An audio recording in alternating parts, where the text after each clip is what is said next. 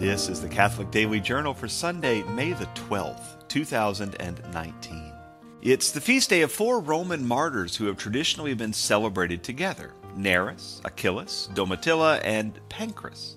Flavia Domitilla was a niece of the Emperor Domitian in the later half of the 1st century. Neris and Achillas worked in her household, and because of her relationship with the emperor, she was banished rather than killed for her Christian faith, at least for a bit. Eventually something changed, although we don't know what, and all 3 were brought back to the mainland and beheaded in central Italy. Even though they're celebrated together, Pancras was martyred about 150 years after the other 3, somewhere around the year 304 AD. He was about 14 when he was condemned by the Emperor Diocletian himself, who was impressed with the intensity of the boy's faith.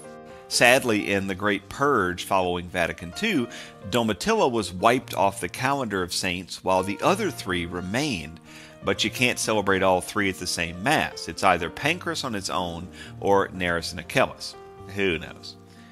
Today in 1364, in Krakow in Poland, only about a half a kilometer from Wawel Castle, the Jagiellonian University was formally established.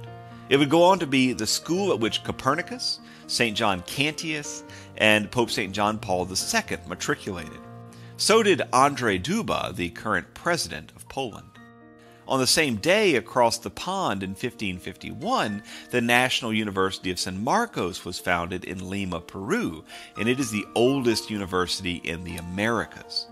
The famous alumni list isn't quite as impressive as the Jagiellonian, but Carlos Manuel Chavez, who was a pioneer in cardiac surgery and who performed the first successful coronary artery bypass, learned his skills at UNMSM. In 1780 today, the American colonials under Major General Benjamin Lincoln surrendered to the British forces under Lord Cornwallis and Sir Henry Clinton in the Siege of Charleston. It was the largest defeat of the Continental Army in the entire Revolutionary War, and it was a massive morale hit. In the previous 2 years, the British Army had taken loss after loss. The so-called Northern Strategy had failed spectacularly, and many of the colonials thought that the ouster of the British Army was just a matter of time. The Siege of Charleston was a huge mental blow to the entire revolution.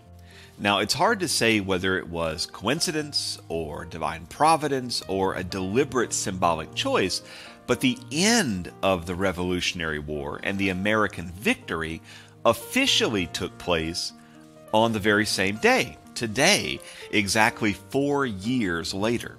The Treaty of Paris of 1783, which was signed in September, took effect on the 4th anniversary of the Siege of Charleston, today. And for all intents and purposes, that makes today the official birthday of those free states that would unite together to become the United States of America. Finally, today it's the birthday in 1820 of Florence Nightingale. She was born in Florence, Italy, or Firenze if you're fancy, but she wasn't Italian. She was a Brit from the very rich and very well-connected set. Her sister, for example, was also named for the city of her birth, but rather than the relatively tame Florence, Parenthope Nightingale probably needed a crib sheet just to spell her name until she was 10. Florence's upper crust lifestyle in the early 19th century made her a natural caregiver, humanitarian, and social philanthropist. Like the ladies of Downton Abbey, rich young women were expected to dole out tokens to the hoi polloi, but Florence wasn't putting on a show. When reports started to come in from the Crimean War, she jumped into action and all but reinvented nursing. She believed in nutrition and sanitation, and whatever she believed in, she made others believe in too. She died in 1910, but her legacy is alive and well today. The Catholic Daily Journal is supported by listeners like you. For more information, visit CatholicUnderground.com. Until next time, be on the lookout for the Lord at work in your life.